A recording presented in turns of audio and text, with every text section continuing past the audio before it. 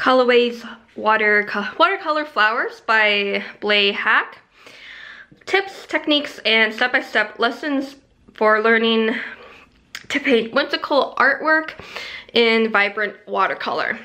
So it's a nice little, if you want a certain specific type of thing to learn in painting, and this could be one of them because it just specifies on flowers rather than like landscape as a whole, and here's how to paint a horse or whatever.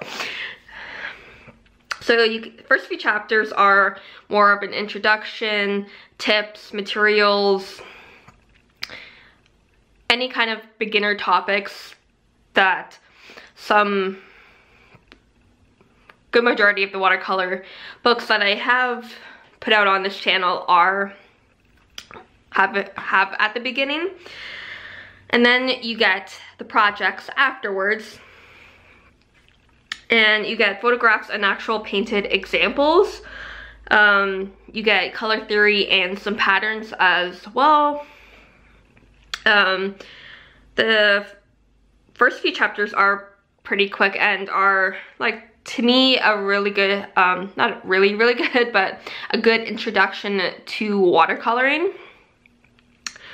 So you get things like leaves, buds, vases, and then like letters and bordering and all extra stuff. You do get a step-by-step lesson, like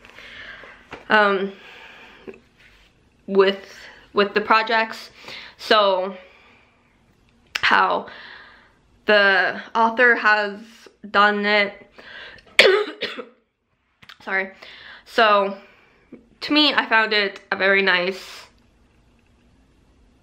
book to have a look at if you are having an interest in doing watercolor. And it just seems like flowers are kind of like the go-to thing to learn when you start painting. But you are getting the vibrant kind of colors, and you aren't getting a whole lot of the darker kind of sad type of projects. But yeah, I found it to be a nice little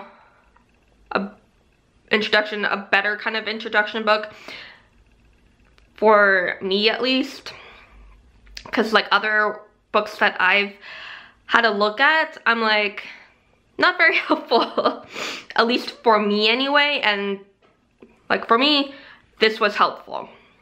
So yeah, Colorways Watercolor Flowers. Happy readings.